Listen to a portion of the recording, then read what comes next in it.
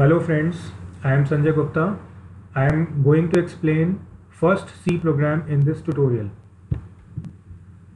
The name of first C program is sum of two numbers. This first statement, which you are seeing in red color, is enclosed in slash asterisk and asterisk slash. This first statement is known as comment. Comments are the statements which are available inside source code, but they do not participate in the execution of the program. The second statement is hash include stdio.h. Here, hash include is known as preprocessor directive. Preprocessor directive are used to include a header file in the program. Now you are thinking, what is header file? Here stdio.h is known as header file. Header files are the predefined files which contains declarations of the predefined functions. As in the first tutorial, I discussed with you that C is a function-oriented programming language. Function-oriented means we have two types of functions. First is predefined, second one is user-defined. So all the predefined functions are declared inside header files. Here Printf and scanf both are predefined functions which are declared inside stdio.h. The full form of stdio is standard input output, and .h is representing that it is a header file. So hash include stdio.h means to include a header file in the program. Here we are including one header file, but later in the programs we can include more than one header files as per our requirements. Now third statement is void main. Here void is representing as return type of the function, and main is known as a function. This main is considered as user defined function. Why this is user defined?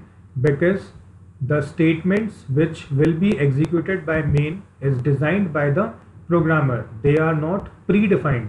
That's why main is known as user defined function.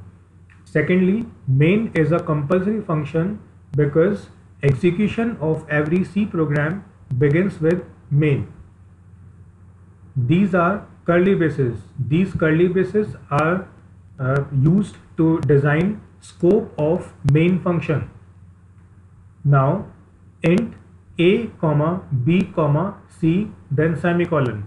Here int is known as data type and a b c are known as variables, and semicolon is used to represent termination of a statement. Next is printf. As I have already discussed, printf is a predefined function. It displays some text or values on console. Console means output screen. The statement written inside printf is enclosed in double quotes, and here the statement is written enter two numbers. But we have also used /n inside printf. This /n is known as new line character, means every time the entered two numbers will be printed from new line. Scanf.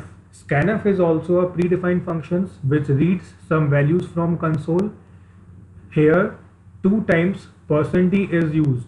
First, %d is a format specifier, and if we are using it twice, it means we are going to read two integers from the user. After %d we have mentioned ampersand a, ampersand b. This ampersand sign means address of. So here it means address of a and address of b. So whenever user enters two integers, first integer will be stored inside address of a, second integer will be stored inside address of b. Now c equals to a plus b. This statement is very simple because we have already studied this statement in mathematics. Here a plus b, the result of a plus b will be assigned into c. Now again we are using printf. Printf will display some values on console, and I have already said you that console means output screen. Now /n, again new line character. Here sum equals to will be printed as it is on console, but this %d will be replaced by the value of c. So output on output screen, the result will be sum equals to and the addition of A plus B. Now you can also read the explanation of the program using this. Here first statement is comment. Now meaning of hash include, it is preprocessor directive which includes header files in the program. stdio.h, it is a header file, it stands for input output, standard input output. Void, it is known as return type of function. Main, it is user defined function. It is compulsory to use this function in every C program because execution of the program begins with main function. Int is known as data type. ABC are variables.